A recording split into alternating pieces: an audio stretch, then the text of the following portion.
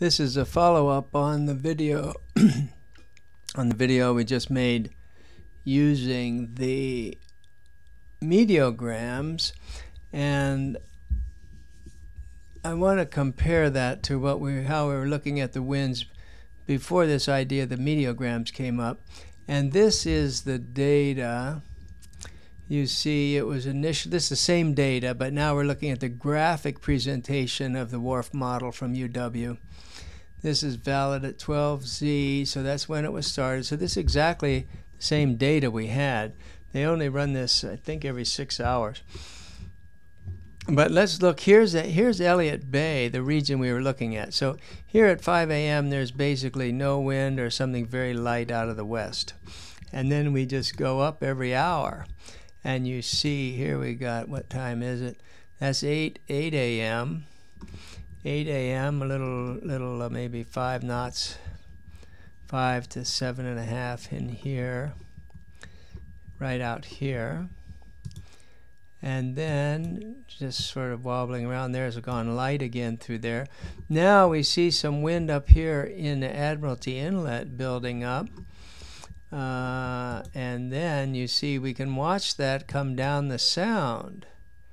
This is now 1 o'clock coming down the Sound. Here's even a little stronger wind getting up into 15. And we see here in the Elliott Bay, it's definitely stronger on the outside. And my point here is this method here might be better than that meteogram. It's just another way to look at it. So here we're looking at 10 to up to 12.5.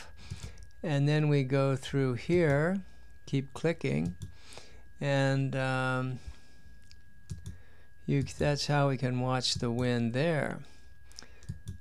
I'm looking at the wind throughout the Sound here. And you can definitely see, it seems if you have to go clear down here, there's the Elliott Bay doesn't look very good. And also, let me back up one.